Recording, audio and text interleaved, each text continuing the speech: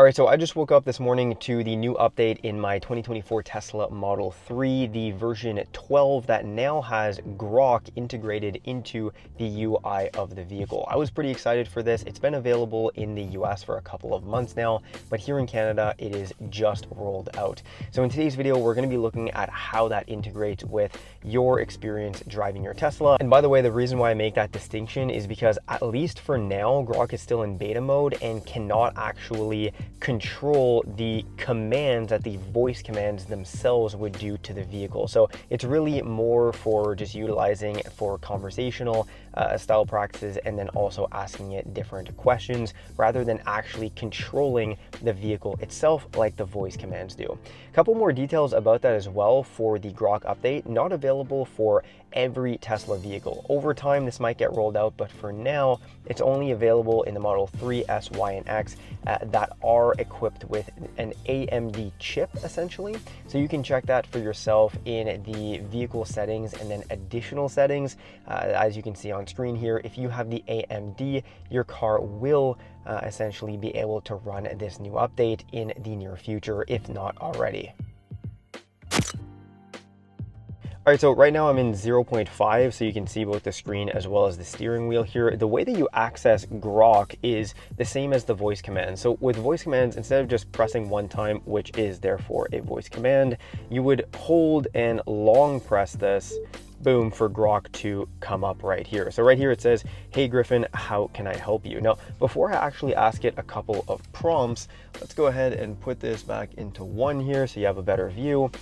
I want to mention the fact right here that you can do three different things. You can sign in, like I said earlier. So if we click on sign in, this will actually bring you to the mobile app. So my phone is actually filming, but I'll try to add something here. Essentially on the mobile app, it'll go and open up GROK on XAI. Like I said, really straightforward. You can just sign into your account so that everything you talk about here is then also synced with your GROK account on other devices, or you can scan a QR code.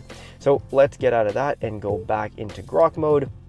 And then here are the two other things that we can add, right? So first of all, we can mute it so that the car isn't listening to you in GROK mode, or we can click back on here in order to have this nice little display showing that it is listening in real time. Now, clicking on Ara is actually the AI's voice. So in this case, we have upbeat female, and there's a couple of different ones that you can choose. I went through a couple of them and my favorite was Ara. Right now, I will go through all of them so you can have an example of which one is best suited for you. Just say rock mode anytime and I flip into that gravelly growl you love. Imagine a smooth, confident baritone-like mix of Sam Elliott and a young Anthony Hopkins. Imagine my words drifting like soft mist over ancient hills. Like warm whiskey poured over gravel low. This is GROK.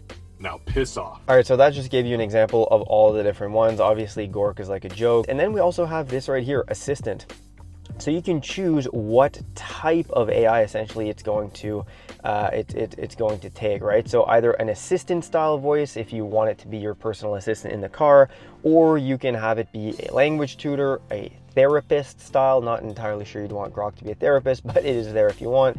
Storyteller, kids story time, kids trivia game, meditation, GROK doc, and then conspiracy. So let's go through a couple examples to see what that looks like. Let's click on conspiracy here. Hi Sal, I'm hoping that you can help me identify what the best time would be to schedule an appointment at the gym. Hey, sure thing.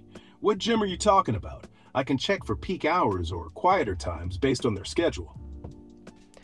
Hi Sal, I'm hoping you can help me schedule an appointment at a gym. Oh man, gyms? That's where they brainwash you into becoming a government drone, all sweating out your free will.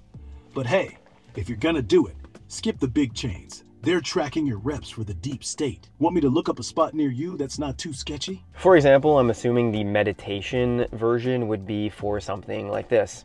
Hey Sal, I had a really stressful day. I'm sitting in the car now after work in the parking lot, and I'd like you to help me do a 5-minute breathing exercise to help lower my stress. Can you help me with that? Yeah, let's do it. Close your eyes. Feel your seat pressing against you. Breathe in through your nose. 2, 3. 4.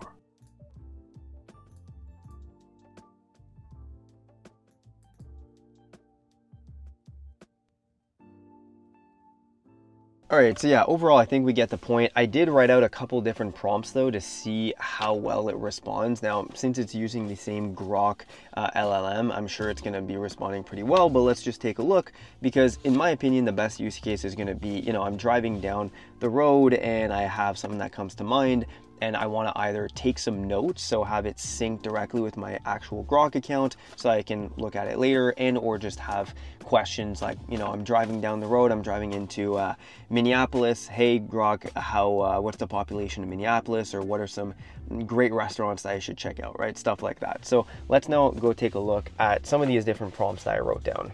Hey Sal, can you actually give me some current information about what traffic is like in downtown Ottawa right now? And should I take the direct route or a different route in order to avoid traffic? Downtown Ottawa's pretty jammed this morning. Construction on Highway 417 near Leon Street's blocking some lanes. Plus, ongoing work at Parkdale and Baseline intersections from city updates.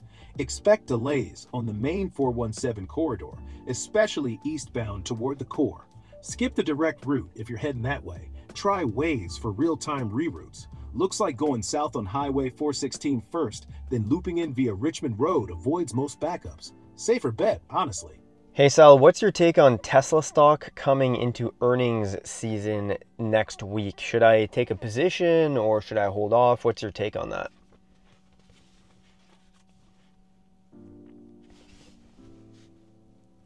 Tesla stock's been volatile lately, up 5% yesterday alone after that record delivery beat, but still hovering around 435.